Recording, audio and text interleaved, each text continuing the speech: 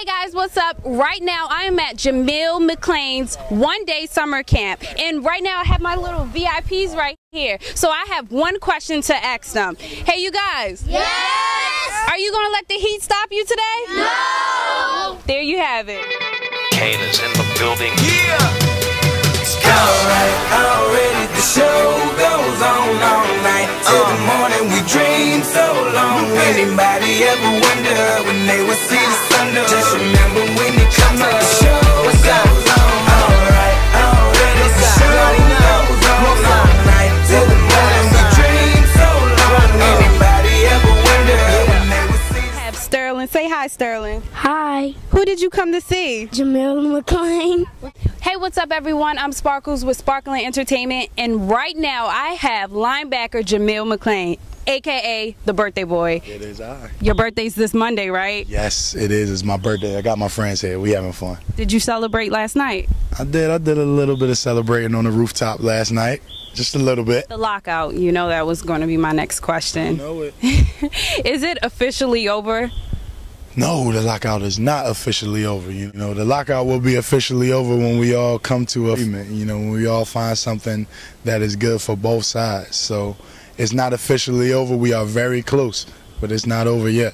So have you been in the gym or you been on your couch eating donuts and brownies?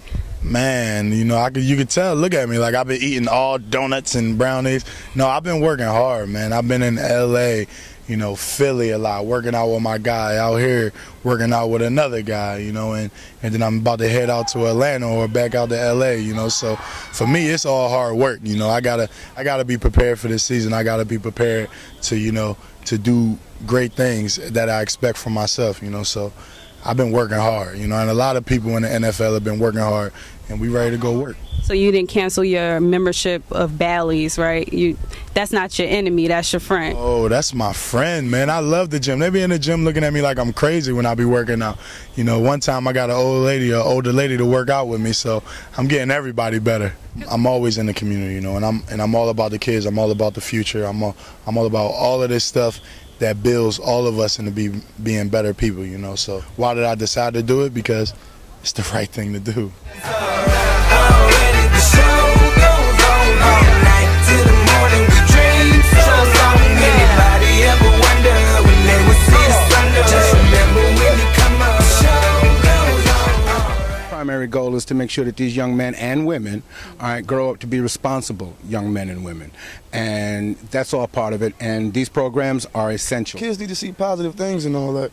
You know what I mean, they need to be around positive people, because like I definitely didn't have that coming up and everything. So I got to give back to other people. You know, I ain't nobody important and all that, but I mean, the kids need that. Football is all about discipline. A lot of people think, I mean, it's fun, but it's about discipline at the same time. You don't take nothing from no kids if they don't. I'm the type of person, actually, I coach for Parkside Warriors, and if you don't, like, if you don't come to practice, you don't get in the game. So you cut. Cut. Well, we don't necessarily cut per se, but we can actually cut the playing time. He might. But what if they're like more like an Allen Iverson? They don't need no practice. Oh no. Practice. You talk about practice. That don't cut for Parkside Warriors. I'm letting y'all know that. The whole organization. I mean, I'm 11-14, but that's from 5'7" all the way up. And you have to have thick skin too. You have to be strong. Oh, yeah. You can't be a wimp. You can't be lazy at all. Cannot be lazy at all.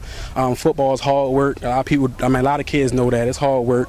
I mean, right now it's like 90, almost 100 degrees out here. But you see kids out here. They willing to work. They willing to put that hard work in to the next level. I mean, a lot of these kids we see out here right now, we gonna see on Sundays, and then in college you're gonna see them on Saturdays. So it's a lot of kids out here that's really, I see potential in. What brings you out today? Just, you know, to give back, and Jameel McClain's camp, and you know, it's good to put smiles on little kids' face, and you know, help out any way I can. For us guys coming out here, it means so much to these little kids and putting a smile on their face. You know, a lot of guys don't have the opportunity or may not afford to go to a Ravens game. You know, so you know, anything we can do to help out. You know, whatever is teaching them little things that I've learned along the way playing football, or you know, or just talking to them about life. You know, it's just a great thing. What's going on, everybody? How y'all doing? How you doing? I'm doing good. Good. Yes. Let's talk about the trade. So you're with the Washington Redskins now. I played for the Ravens for 4 years and just signed the Washington Redskins. I saw when the season was over with, so I haven't got a chance to meet a lot of the guys.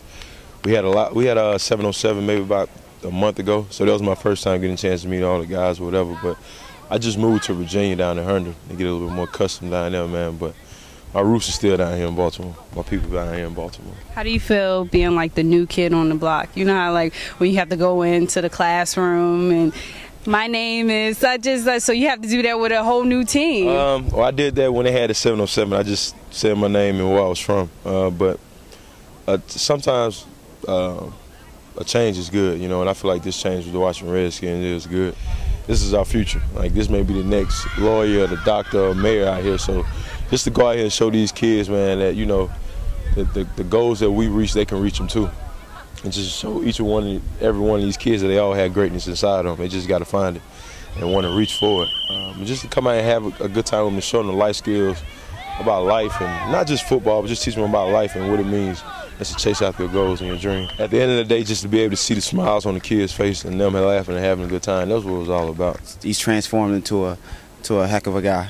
That's good that, you know, you stayed his friend throughout his career, because a lot of people with jealousy and things like that, but for you to be a true friend since 6th grade, that means a lot. Right, it's definitely a blessing, but it was more motivation, you know, because, you know, when it boils down, he's where he needs to be and where he wants to be, and that pushes guys like us, and that's what it's all about. It's all about competition. It's all about positive competition, though. You know, us being able to see where he's at in life right now, that just gives us that extra drive, that extra edge to, you know, to compete and get, you know, motivate. Also, yeah. Motivation. Absolutely, absolutely. If I got a friend that's 6'5", 350 pounds, and I'm following him, you think I can see what's in front of me? I can't see nothing, man. I want to be in the front. I want to lead the pack. I want to take charge.